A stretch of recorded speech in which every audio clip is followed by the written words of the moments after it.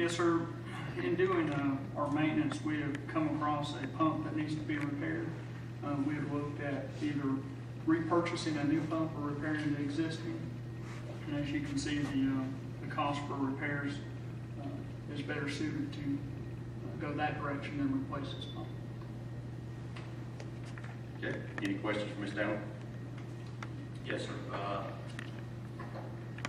Mike, this one you say the repair cost is about 59%, 66% of a new pump is typical standard, or that 7% difference, is that enough gap to justify repairing versus not going ahead and replacing, or are we being penny wise and pound foolish, or are you comfortable with the rebuild? I'm comfortable with the rebuild. Okay.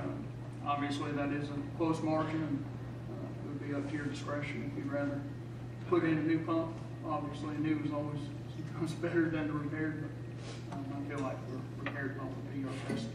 Okay, thank you. Any other questions? I had a question. Okay.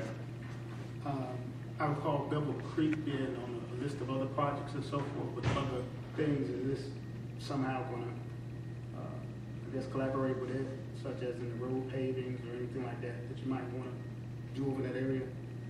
This is just the repair of existing infrastructure. As we move forward and making any other upgrades to the lift station, that would have to be addressed later. Okay. The project that's on the SPLOST list is the Bevel Creek Bridge. This wouldn't have anything to do with that. It had the Bevel Creek subdivision as well. That's why I didn't know if that was the same thing, subdivision. Okay. Any other questions? One more, Mr. Chairman. Yes, sir. Mike, what is the life expectancy of a rebuild versus a new product? Typically, we can see 6 to 10 years out of a rebuild. Yes, sir.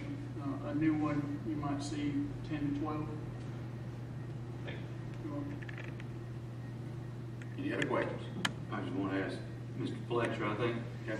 if I understood you correctly, so if we do any work or replacement on the Bevel Creek Bridge, we won't have to move any lines or anything like that. If we do these repairs, this won't affect that. In other words, we're not going to go in a couple years later and have to tear up what we just did.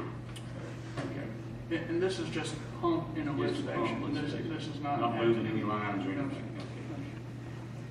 Ms. Evans, do you have a question? We're getting out of line. All right, thank you very much, Ms. Downing.